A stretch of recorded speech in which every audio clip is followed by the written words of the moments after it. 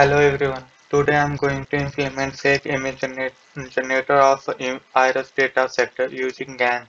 So GAN is a generative adversarial network that is an unsupervised learning task in machine learning that involves automatically discovering and learning the regularities or pattern in the input data in such a way that model can be used to generate a new output. So GAN consists of two models. First is generator model that that is generate a new output, and the second one is a discriminator model that is try to classify that the output is fake or real.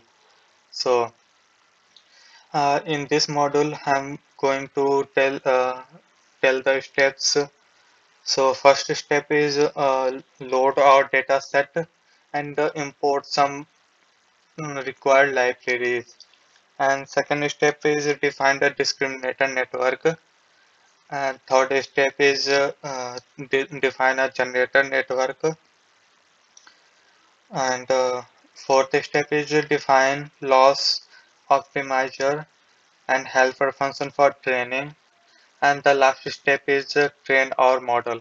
So starting with the first step, here you can see I'm lo I'm loading the data set and import some module and import some libraries. So in the next step, I'm transforming the pixel values from the range of 0 to 1 to a next range of -1 to 1. The reason for doing this will become clear when I define the generator network. So let's move to the next step. Uh, uh, here, uh, uh, Here I create a downloader to load the dataset in batches. You can see uh, here I'm importing the data loader from torch.utils.data to load the data in our device, whether device is GPU or CPU. So and also create a device. Let us look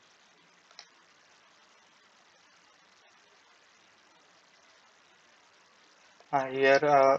Also create a device that can be used to move our data to the module of GPU if present, otherwise CPU. In the next step, we define a discriminator network. The discriminator network takes an image as input and try to classify that it is real or fake. In this sense, it like any other neural network. While we can use a CNN for discriminator, I am using a simple feed-forward network with three layer. Let us look. Here you can see I am using three layers or three linear layer, and I am using Leaky ReLU for activation function of discriminator. So in next step, I'm defining a generator network.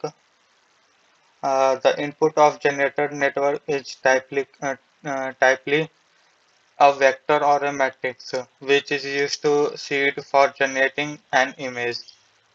Once again, to keep the thing simple, we will use a feed forward neural network with 5 layers. Here you can see I'm using 1, 2, 3, 4, and 5 neural network and activation function ReLUs, and other activation function TanH. Uh, uh, it will it lies the range of -1 to 1. And next step, I have defined a discriminator training for and helper function to reset the gradient and train the discriminator.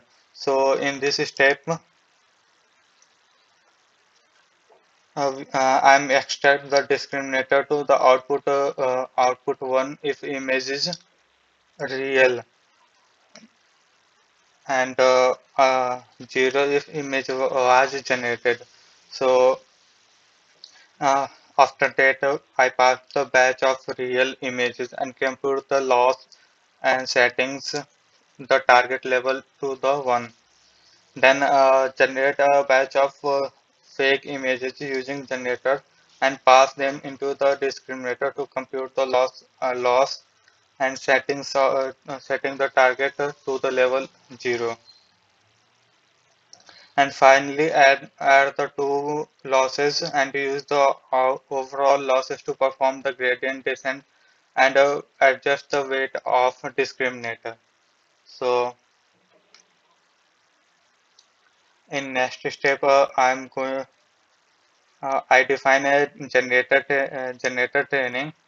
Since the output of the generator are images, so it's not obvious how to train the generator.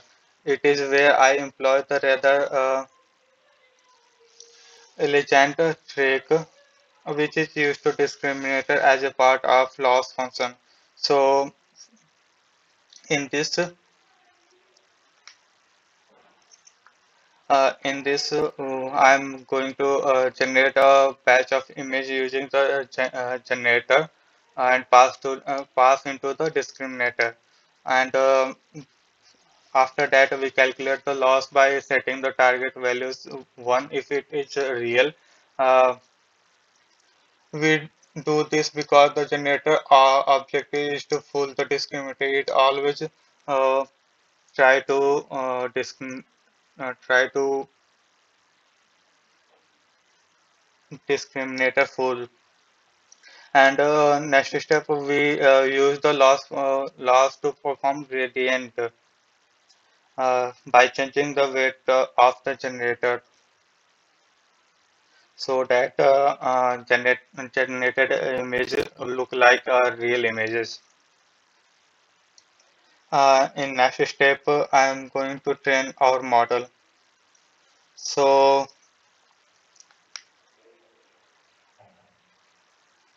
first of all, create a directory where I save the intermediate outputs uh, which can be generated by our generator. So here you can see I am going to define a path.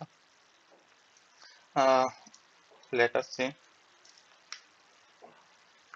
Here I define a path if sample exists, then if sample path does not exist, then it make a new sample path. So here you can see I'm saving the real batch of real images in the sample path. After that, define a helper function to save the batch of generated image of the end of every pool. So here you can see I'm saving the first fake images look like this. That is not a good generator. So here define a helper function to save the batch of generated image to the disk at the end of every epoch.